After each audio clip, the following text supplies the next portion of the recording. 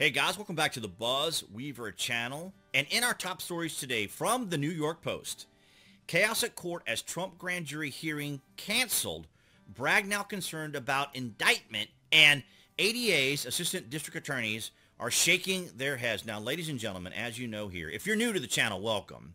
What we do here on the channel is we take the difficult, we take the complicated, we take the chaos, we take the tumult from not only the Establishment Uni-Party, but also from the mainstream media, along with their framing and exaggerations and sensationalizing, and we break it down into very simple terms so everyone can understand. And as we have talked about here, ladies and gentlemen, for the last 6 years, we have talked about the fact that most, if not everyone, knows, at least within government, as well as these DAs, as well as the mainstream media, know that no sitting president nor former president has ever been indicted, and how this is yet a continuation of political theater similarly to the January 6th events that we saw unfold, that nothing came of it, and in the 2 years of fabricated Russian collusion nonsense that went on all the major Trump detracting legacy media networks. And here we are, as we talked about on Saturday,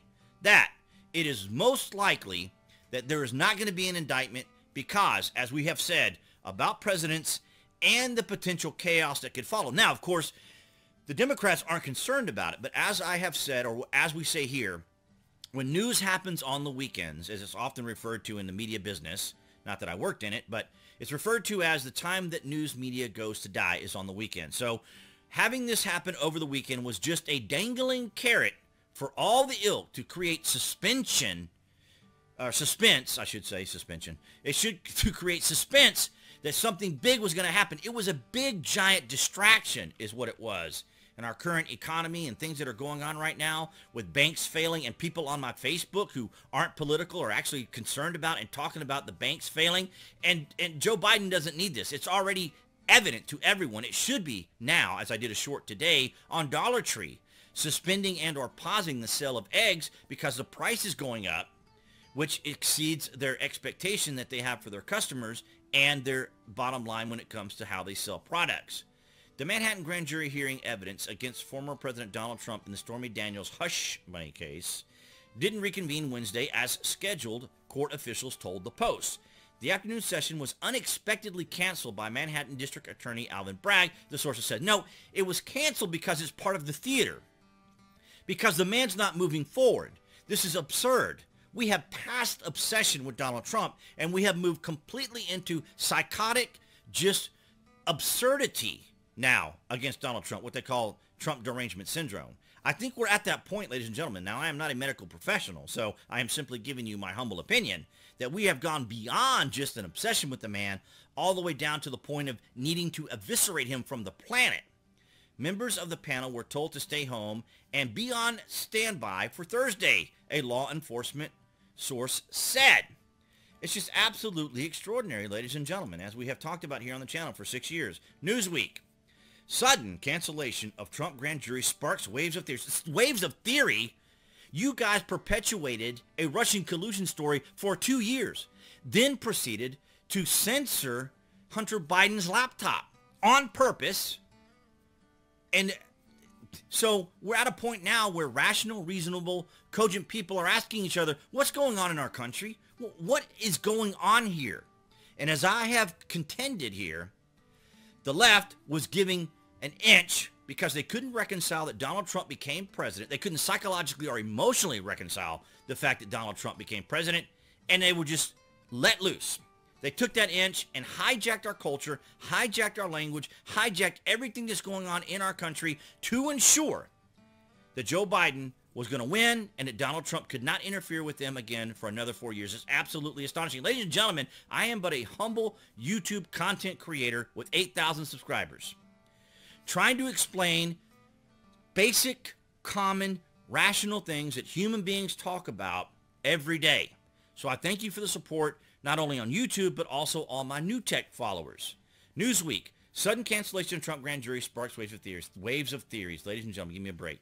Speculation is mounting over the grand jury in the Manhattan case involving Donald Trump's alleged hush money payment to former adult film actress Stormy Daniels did not meet Wednesday. The jury typically meets on Mondays, Wednesdays, and Thursdays, but for an unknown reason, ladies and gentlemen, an unknown reason, are you serious? An unknown reason. It did not meet today. No, the reason it didn't meet is because you got a show trial. You're dragging this out, trying to create suspense, trying to generate that hatred towards Donald Trump, that emotion. It's all a distraction from what's going on. It has to be seen. You can't possibly deny that these events are complete and total distractions. It's actually almost a political malpractice. It's malpractice across the board. Manipulating and coercing people while still arguing for disinformation and misinformation to censor people. These legacy media types working alongside the Establishment Uni-Party is absolutely ridiculous. High-ranking law enforcement officials told Business Insider that even if the jury reconvenes Thursday, a vote on a possible indictment of Trump by week's end remains unlikely. Ladies and gentlemen, what Bragg is trying to do is he is trying to suggest that a legal fee paid to Cohen was disguised as hush money to Stormy Daniels. It is not illegal to do this type of transaction. I can't remember the name of the actual legal term for it, but they agreed upon a certain amount. She signed an NDA, as we saw with Avenatti trying to go into the whole legalese of it all and the semantics of it, to suggest that the money that was paid to Cohen was actually hush money to Stormy Daniels, which would have been a felony, or described to by Bragg as a felony. Now, he already tried to pitch this idea to the feds, and the feds shot him down and said, no, this is not even going to happen. It would be a misdemeanor if you were even able to come up with some sort of charge. So, ladies and gentlemen, these are the things that the mainstream media does not explain to you. And it's not difficult. This is intentional. Do you guys understand the intentionality of the mainstream media leaving out key, simple, basic information?